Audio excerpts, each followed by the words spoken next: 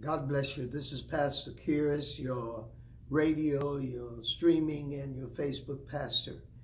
I have come to the conclusion that we as ministers of the gospel can no longer just sit back and allow this dreaded, awful, ugly, mean disease threaten the armies and the city and the church of the living God.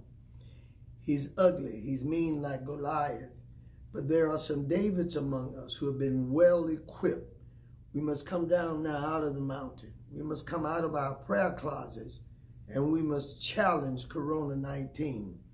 I'm extending an invitation to all the pastors around the CSR area to come and use our facilities here at Gospel of Deliverance. You may use our streaming, our Facebook equipment.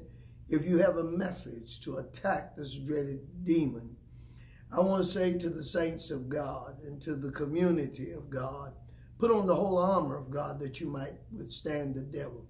Do not be afraid.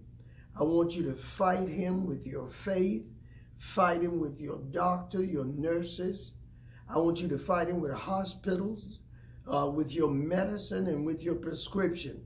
Don't sit back and wait on a miracle. Cause a miracle to happen. Take care of your body. The Lord said, fight, and I will give you victory. I'm the Lord thy God, and I will be with thee. Let's have a word of prayer. Father, I want to thank you now for your divine protection and your wisdom. I want to thank you for those who said, I am a child of God, and I'm depending on God's help. And I pray and thank you for the wisdom that you have given us to fight this dreaded enemy. Amen. I want to encourage you again that if you find yourself with any type, nausea or fever, to get yourself checked. Don't stay home holding the Bible. Just like when your body needs food, you go to the market and pick up food. You don't go to heaven to get bacon and pork chops and potatoes. And so it is that the body oftentimes will need medicine. It will need doctors. It will need nurses. And so you want to make sure that you and I stay in compliance. We want to make sure that we stay safe and not be careless because we are children of God. And even now at the service, what we're doing is taking extra precaution for those who will come in and worship, to make sure that our facility is sanitized and that there's safe distance, and praise the Lord, because this dreaded enemy is no respecter of person. He will attack anybody. And if you happen to know someone that's really going through and they have a food problem, I want you to have them to give me a ring, to call me at area 803-292, I forgot the rest of my number. 8225. Area 803-292-8225. And we're going to see that you get some food. We're going to do everything we can to join with the community and to join with other churches to fight this dreaded, ugly monster. Now, again, I want to extend to pastors that know me and I don't know you. Let's you and I join together. Use that number, area 803-292-8225. Call me. Let's you and I get together and fight this demon. Let's you and I get together and put food packages together.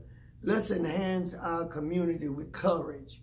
And let's enhance them with hope and faith in tomorrow, that we are going to be overcomers.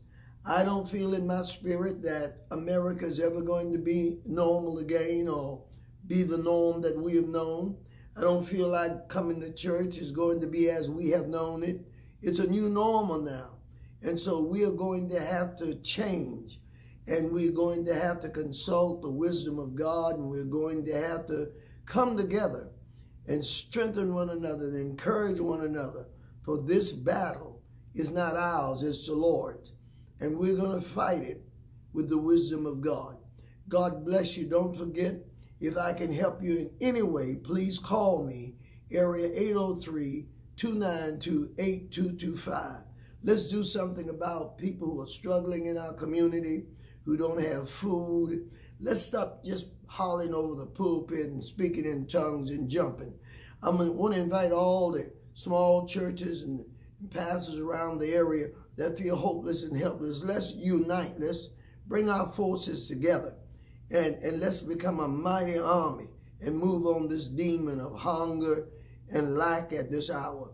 And I think we can make a difference.